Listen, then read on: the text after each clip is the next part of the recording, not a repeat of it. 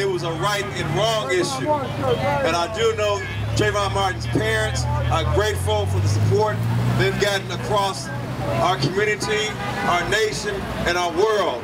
So it's very important that we understand our enemy is not each other. Our enemy is the system that allowed Trayvon Martin to the world to be murdered and there be no justice. So with that being said, I always say the best speech is a short speech, but I do want to thank the organizers for inviting me to be part of this. I'm glad I'm here with the community. So we have to keep fighting for justice, because we'll never get justice until we stand up for justice, until we make justice for ourselves. So with that being said, I do want to invite everyone to come down tomorrow at 6 p.m. to Leimert Park for another continued rally.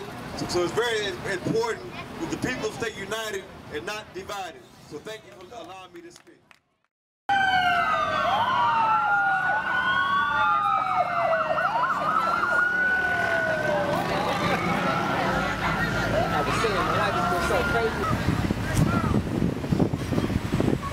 This is Ernest Moore. I am in Leimert Park again. This is day 3 of the Revolts demonstrations against the George Zimmerman murder trial verdict, which was handed down real quick last Saturday.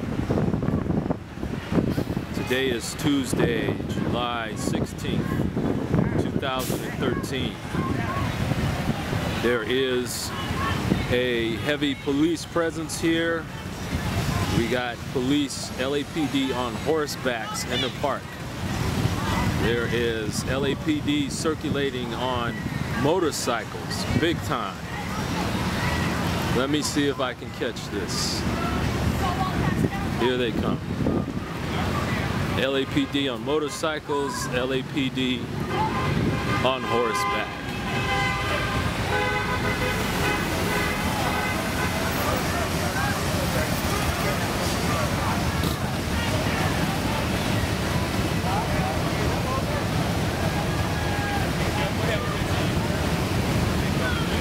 Heavy police presence today.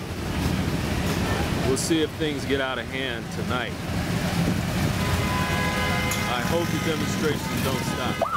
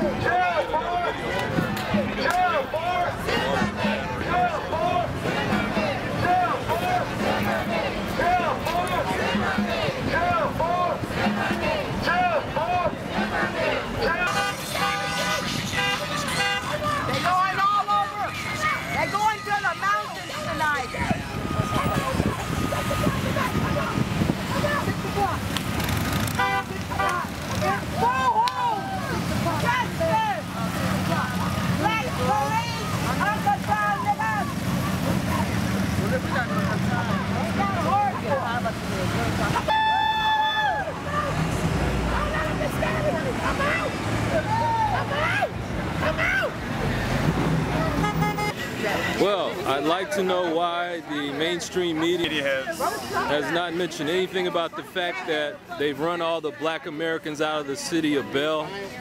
You heard about the Bell 6 city council corruption? Oh, actually, I have not heard of that, actually. You haven't? No. I'm sure there's some have, but I've only been here for a few months myself, and a lot of us reporters, we go in, we get our marching orders, and we head out.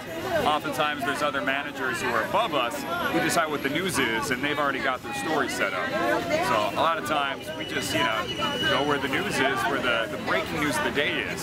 So when there's other deeper stories, occasionally they get dropped and we don't cover them, Well, the other issue is that the media doesn't interview the protesters, all the protesters. Oh, that's what I've been doing out here. Oh, really? That's all we've been talking about the past few days. I mean, everyone I'm talking to here, I believe, are protesters.